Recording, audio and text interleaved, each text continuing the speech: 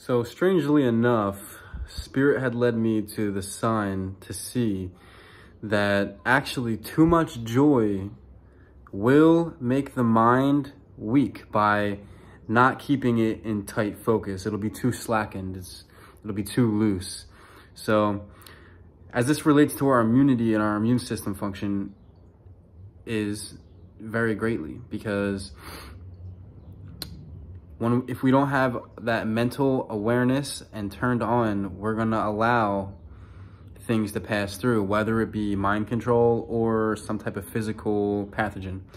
So, or lack of mind control. You can be mind controlled by somebody else, or you can mind control yourself, meaning you have control over your own mind. So,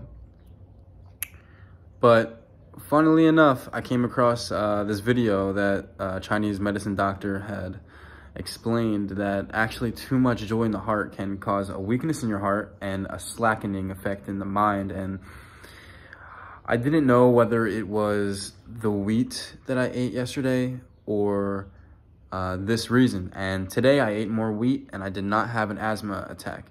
Now, my asthma attack isn't just asthma, it's asthma triggered from cat allergies, exponentially compounded by the pollen. So when spring season came, I had gotten a multiplication effect of allergies, because allergies work in that way. They don't work in the way of allergy plus allergy. Now in your immune system, it's allergy times allergy. So the effects increase. I had gotten very severe, but things are calming down. It's been 10 days since I've been on a natural technique of Chinese medicine, Qigong, and Buteyko breathing. Now, this is a very underheard breathing method, and basically it uses the Bohr effect. So B-O-H-R had found that carbon dioxide in the lungs actually transports the oxygens to the cell. So when we're having an asthma attack, we're actually having a lack of oxygen to the cells, right? And hyperventilating isn't going to do anything, because we need a certain amount of balanced ratio of carbon dioxide, which comes from holding your breath and breathing out slowly, to the oxygen in order for the oxygen to even be absorbed. So definitely check out more of my videos, because we go further into that. Let me know if you have any questions about your cat allergies, because you definitely can cure them.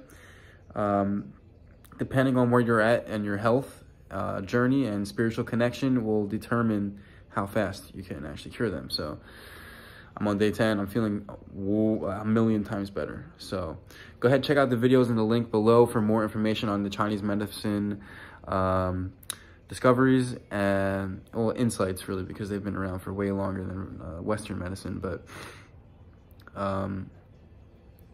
we don't want to say Western medicine is better, and we don't want to say Chinese medicine is better. We want to use the tools that we have gathered here as a global network of consciousness and species to go ahead and use all the tools of the globe that Mother Nature, the Great Spirit, God have provided us for all of us to be here. Different regions, we're one globe. We're not separate. And, you know, hate the white people or not, we're the ones, not even me, I'm not white. I am here, but actually I'm Italian, so you can consider me black, and I'm a lot Spanish too, but I do have that Irish side as well. But digressing, you know, because I consider myself a spirit. A lot of you guys consider yourself, you're stuck on earth, you know what I'm saying? And not like your spirit into earth. You feel like you are your ancestry. I don't agree with that. I don't agree that just because I was born in this family, that they're like connected to me in any other way.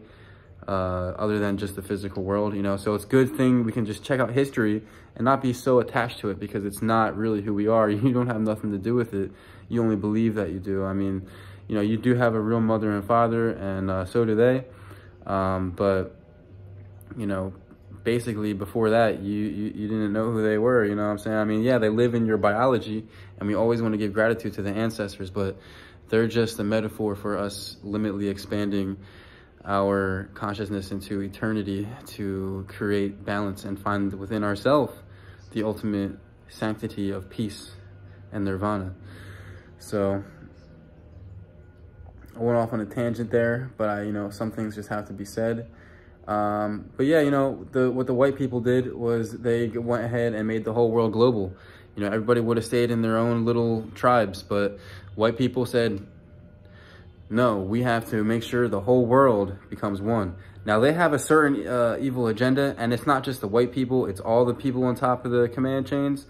They want to make you white versus black, Asian versus white, white versus Asian, Asian versus black, all that shit, white versus black. They want to make you all that shit because they're the puppet masters pulling the string on the chessboard. And once you start falling into just like clumsiness of,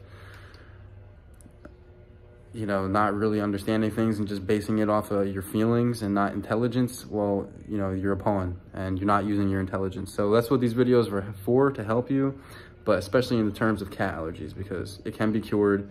It's no fucking question about it. And, you know, definitely share your results down below, questions and comments. And like I said, we need the whole world's herbal medicines through the globalizations from the white people in order to actually create the most healing potential effects for us. We are not only our tribes, we are not only our current surroundings. There's a whole world to explore, and more. You know, this is not the only world out there, not the only matrix. You know, don't get stuck here. All right, limited, expand, and don't reincarnate into their digital reality. All right, check you later. Peace in and out, yo.